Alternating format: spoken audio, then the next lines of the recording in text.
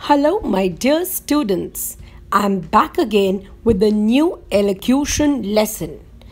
Today, the topic of my lesson is good communication skills.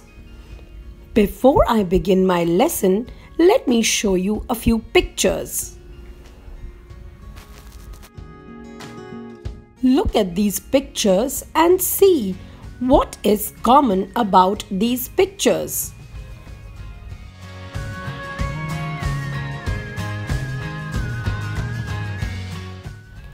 Yes, you guessed it right.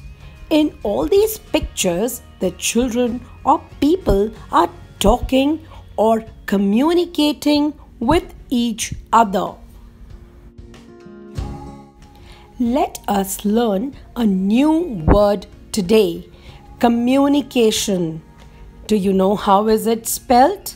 C-O-M-M-U-N-I-C-A-T-I-O-N. Communication. Communication is the act of telling, expressing, or sharing of information. Communication or talking helps us to express or tell our needs, express our feelings, exchange information,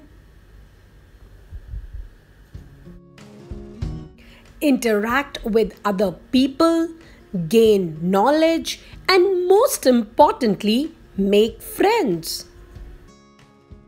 Even a little child knows how to communicate even when he or she cannot talk. He cries when he needs milk or is uncomfortable.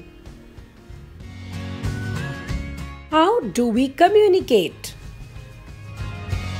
When we grow up, we learn to talk and communicate as we speak. We watch, listen, think, speak, or act.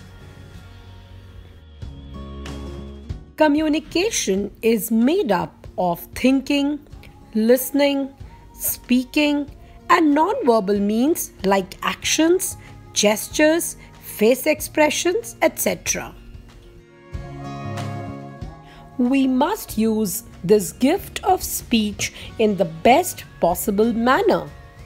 Here are a few tips for good communication skills.